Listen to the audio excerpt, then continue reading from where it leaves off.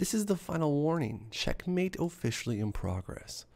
There will be a high level of shilling you're going to see in this period.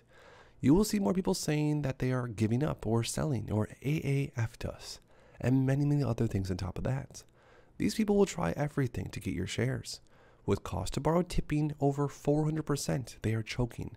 AMC and APE are becoming almost impossible to short.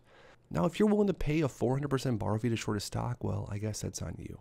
But the finish line is in sight, and it's going to be beautiful and epic. All of this is my opinion, of course, not financial advice, as always. This ape says, just to be very clear, the AMC share price being $4 has nothing to do with fundamentals and debt. Profitability, reverse, no diluting in the past. It has everything to do with predatory shorting and all the buying pressure being robbed from being sent from the lit exchange to off-exchange dark pools. And this is out of Gary Gensler's mouth himself when he said that 95% of retail orders don't go through the lit exchange. And Gary Gensler announced this a long time ago on Bloomberg.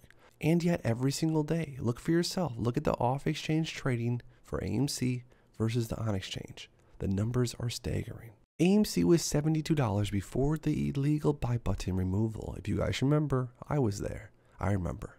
The buy button is still removed thanks to the off-exchange and dark pools, robbing all the buying pressure, and that's what's making AMC share price so low. AMC is down around 95%. Why won't any call out this off-exchange dark pool fraud that's going on?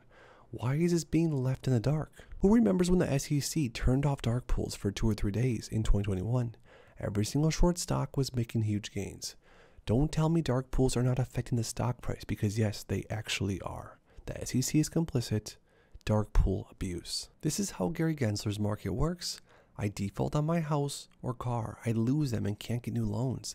Hedge funds default on fails to deliver, lose nothing. Regulators don't make them cover, and they get million more.